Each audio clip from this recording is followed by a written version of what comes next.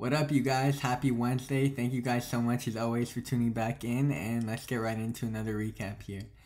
So today I got obliterated again, right? This was my third red day in a row, and that is enough for me to call it on the week. So I'm down like somewhere between $700 to $800 on the week, and yeah, this was my first week scaling up, and it's obviously gone horrible. So I'm gonna let my brother take over the next 2 days, and I'm really just gonna have to kind of work on my risk management and just overall trading in more choppy conditions, because that's where I've been going horribly wrong. But yeah, at times like now, I really do hope you guys appreciate the transparency, right, in the channel, because it's a bummy feeling, obviously, having to wake up early just to lose a ton of money, and then knowing I have to make a red day recap later. It sucks, obviously, but it is what it is, and yeah, it's just part of trading. So I want to show you guys all the parts and be real, and obviously you guys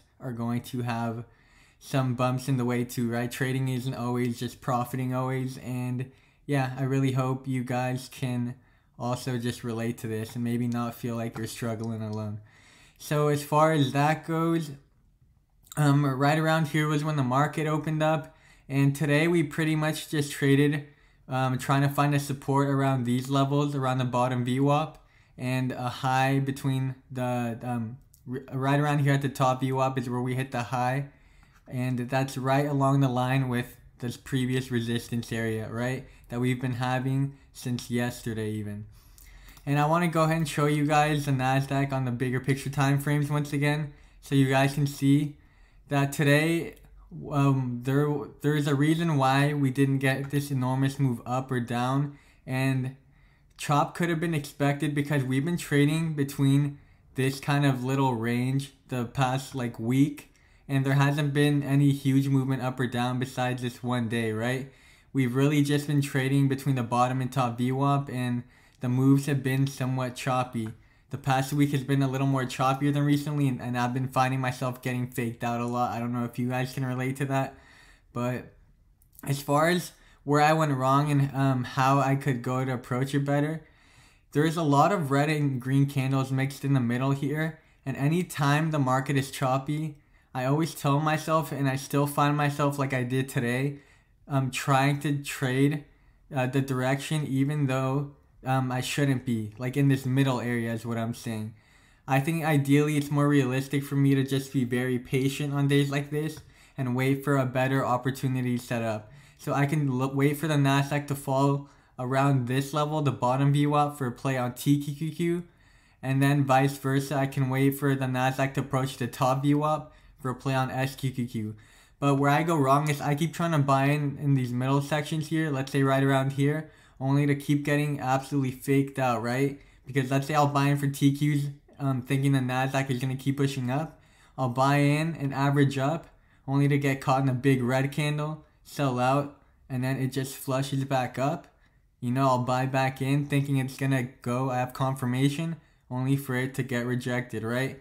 And that's if you guys, I hope I was able to just make it a little clear for you guys in terms of what I mean when I say it's choppy. Right, it's very easy to get faked out with where the direction is going to go. So I need to be aware of that and try not to trade towards the middle areas, which are more choppy. And I need to try and get into positions where they're a better deal, like I said. So I should have been patient basically, and I should have got in towards the bottom VWAP for a play on TQQQ, because it makes sense, right? Previously it bounced there 2 times before. So it was pretty likely with this chop we're going to see another leg up. And we did end up having this nice gap up. We even broke this resistance area and continued to push, right? And ultimately we did hit a resistance level right around here. And we ended up falling and selling back off, right? And yeah, that's basically where I want to leave you guys at. The market is in like iffy territory. It's looking like it's not really sure whether it wants to try and find some type of support and push up, or continue to keep falling down. But as far as where it's at now, it's still trending below the blue EMA line here and the green SMA line here, and it's making lower highs and lower lows. So it wouldn't be too much of a surprise if we did see some type of dip. But as always, like I said, it is possible maybe we could bounce off this SMA line and find a higher low to keep going. Just right now, the market is in really clear territory, and that's why I think personally it's been a little more choppy. And yeah, I need to take time to take a step back and really just focus on better tactics, because I've just really been struggling this week. And yeah, so thank you guys so much once again for tuning back in. I hope you guys all got something out of the video, and you guys will see my brother taking over the next 2 days, but I'll see you guys all the following week. Thank you guys, and take care.